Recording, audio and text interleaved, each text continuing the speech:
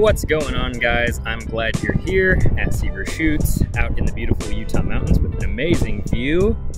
Hopefully it's not too windy. It was too windy, so here I am in my safe room. Before I get any deeper into this review, I wanted to talk about Instagram a little bit. I have always been at Seaver Shoots because that's where I started, so that's why I announced myself like that here, even though I'm just Seaver Shoots here. If you like the content that I'm putting out here, then you will also like the content that I'm putting on Instagram. So if you're not already following me there, head on over to Instagram and give me a follow. I would really appreciate that. So today what I wanted to talk about is a gun that I was out on the range shooting in front of that beautiful view, and that is the Smith & Wesson M&P 2.0 Compact. This is the 4-inch version.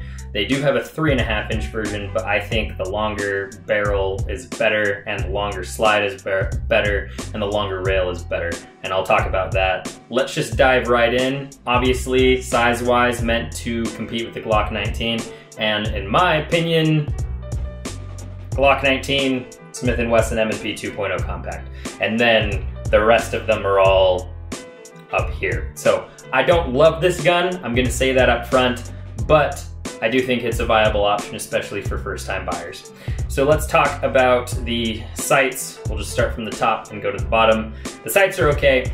They are 3-dot night sights. Now, you'll notice as I line them up, as I go up here, that we have a U-notch. I don't like that. For whatever reason, I see the goalpost way better than I see the U-notch. When I press out with the U-notch, I tend to go a little too high and then have to dip the muzzle down to get the front sight into the notch.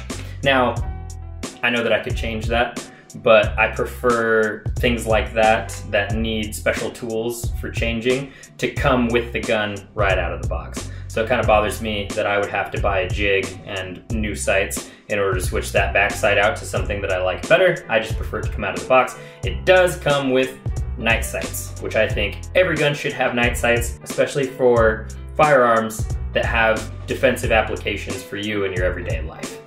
The slide is okay. I wish it had forward slide serrations. It's got these little scallops. Now the one good thing I will say is that it's pretty glassy. So if you pinch up here at the front, you can still get your press checks.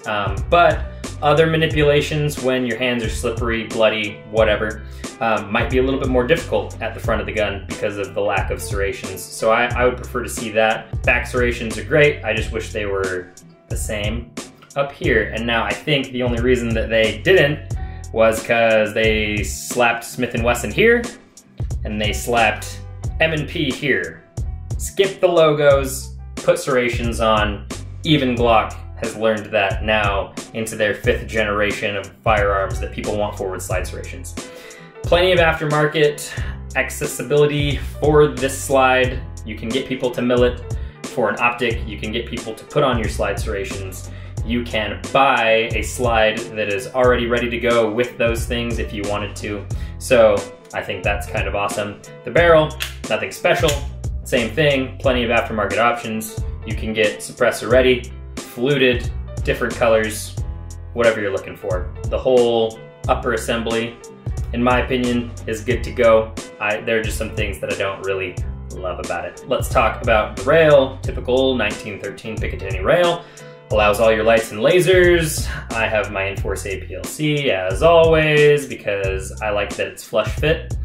So one of the reasons that I like the 4-inch barrel length is it allows a full-length rail, and then most lights will fit flush fit with the gun, which also makes it more comfortable for carry, in my opinion. I don't have anything sticking out. There's just a nice flat edge here, so nothing is poking me in the junk or rubbing against my leg. Let's talk about the controls next. That's where I had issues as far as manipulation goes.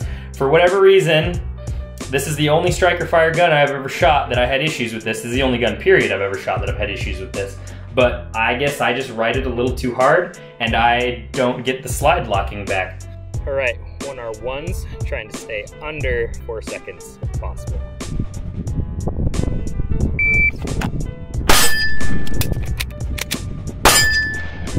Ooh, 367, and that's with the slide not locking back. Now, that's not the biggest deal. It's much worse to have the slide locking when you don't want it to than to have it not locking at all. In my opinion, it's not that big of a deal, and I could train my grip if I really wanted to carry this or use this in defensive applications. But for now, I just think that's a good training thing for me in general. When I'm shooting this gun, it helps me get better at manipulations so that if I am shooting another gun and it doesn't lock back, I will already know what to do. They're big, they stick out, they're easy to actuate. I haven't had any issues with dropping the slide or anything like that, and they're ambidextrous for those of you who are wrong-handed.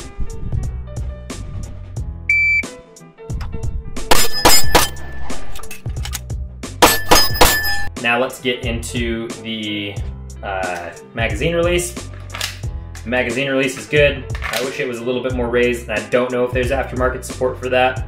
There might be, but like I said, I wish that it was a little bit more out there. That being said, I have no issues getting the magazines in and out, flip upside down, do our release test, and it pops up and locks in, so no issues there. The next issue I'm going to talk about is my biggest gripe with this gun, and it's the lack of a beveled magwell. Every other firearm that I own, ARs and everything, has a beveled magwell. If it accepts a magazine, it has a beveled magwell. I don't know why they didn't do this. My CZ P01 Omega, all steel frame, came with a beveled magwell. My P365 XL, tiny gun, has a beveled magwell. My X-Carry has a beveled magwell. So I don't know why they missed the beat on that, but they did. There is aftermarket support for that. You could spend 70 bucks and get an aftermarket magwell for this firearm. So it's not the end of the world, but I wish it came out of the box with the things other guns are coming out of the box with.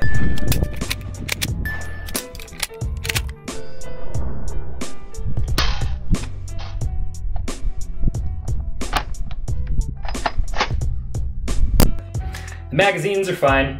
They're metal, 15 round. I did notice that the base plates were starting to walk themselves off after I dropped them a couple times. I don't know if the pin in there just kind of sucks, but again, lots of aftermarket stuff. You can get just base plates that are a little bit bigger and easier to get with your palm when you're inserting, or you can get extendos that up your capacity, whichever way you want to go.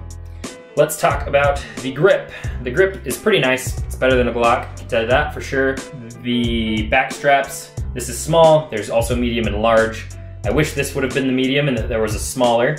If you have small hands, you're not gonna shoot this gun well with the small back strap because you're gonna be readjusting your grip after every shot. There's no way that you're gonna be able to engulf this thing in your tiny little fingers. I'm sorry, I have medium teetering on the edge of large hands, and it's just right for me, the small one. The other two are kind of hilarious looking, how big they are, so I find no use for them. Going off of that, stippling is also just too aggressive.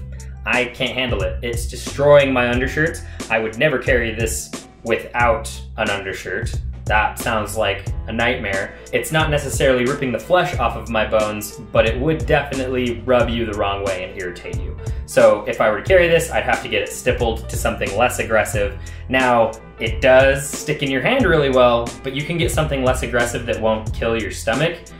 That will also lock it into your hand just fine. I've talked a lot about aftermarket support of this gun, and I think the most important aftermarket thing is your trigger. The reason that I got this in a personal sale. All of my handguns are from personal sales, actually. And this one, I got it because it was below MSRP, the round count was low, it was in the 50s, and it came with an Apex curved trigger that the guy put in. So I was like, great, sounds good to me. So let's go ahead, turn on your favorite Garand thumb video, put on some Unchained Melody, put your hands on my hips. No rounds in the magazine, no rounds in the gun. Put your finger over mine, and let's go ahead and squeeze. Okay, hitting some resistance now, little bit of take up, snap. Really clean. This trigger is awesome, I love it. Now, I'll come in close for the let out, and I'm gonna do it really slow. It's not a long let out, but I'm just doing it very slow so you can see it. Okay, awesome. Let's do it at a normal speed. This trigger is fantastic. I've shot stock M&P triggers and they're not fantastic. So that's probably the biggest upgrade that I would recommend if you're going to get this firearm. If you're getting this gun, odds are good you're getting it for concealed carry, and you should. It is a nice, smaller sized gun, holds 15 rounds, and you know, it's not going to destroy whatever area of your body that you're carrying it on. All right, there are lots of holster companies. Any of the popular ones that you can think of will make a holster for this gun. I went with my buddy Dan, who owns a company called M&P Holsters. They are great. The one that I'm about to show you is his concealed carry. It's called the Talon holster, and it's very affordable. I believe it's around $60, and he doesn't add in extra for colors or lights and things like that. It's just one flat, solid price. So I'm wearing the Talon right now. In the video, you will also see me using his drop zone, drop leg setup. His holsters are quality and affordable. You will not find a better deal than M&P holsters. So I'll go ahead and show you here. Conceals pretty good, even though I am actually wearing workout shorts. And I'm gonna talk about how I conceal in these. But as you can see, like, there's a little something. I would not carry this gun in these shorts specifically, but just to show you, it's definitely doable. And my shirt, I don't know, it's not super tight. It's a little on the tighter side for me, but there it is with my belly. The way that I do this is I actually have a belt that I like to wear on the inside of my waistband, and then I clip the clips over the belt and over the waistband at the same time, and it holds it in there nice and snug and secure. Now, I usually carry with an undershirt. I'm not currently, so bear with me. This might be painful as I pull hairs out of my stomach as I draw this, but it is very easy to get to.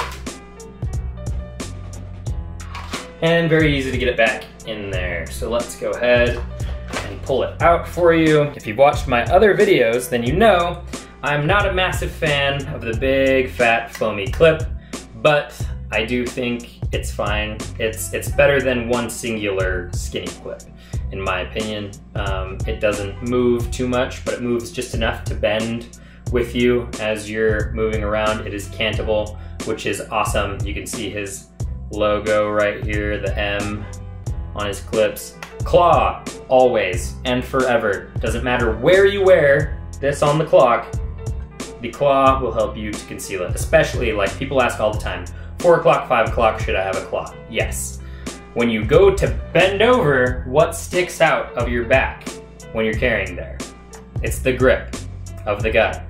The whole point of the claw is to suck that grip in to your body wherever it is. So if this is sucked more into your back when you go to bend over, it's not gonna print as much, all right? I used to carry there. I don't really anymore. I do every once in a while if I'm like, I don't know, depends on the kinds of clothes that I'm wearing and the kinds of activities that I'm doing, but I typically carry at the appendix, and this is very comfortable. M&P, he's got tons of options, whatever you want. He even, like my P365 XL with the tactical development rail and the APLC, he makes stuff for that. So, highly recommended. Easy to find holsters for this. My final thoughts on the Smith & Wesson M&P 2.0 Compact 4-inch. It's good to go, okay? I don't shoot it fantastic, but I shoot it better than Glocks. And in my opinion, the ergonomics are better. It looks better. I am just overall more comfortable with it. I'm looking for versatility, as you guys know, in everything that I'm looking to purchase. I want what I get to have a wide range of uses and to be very flexible, and this fits that. Again, there's just a lot of things that I don't love about it.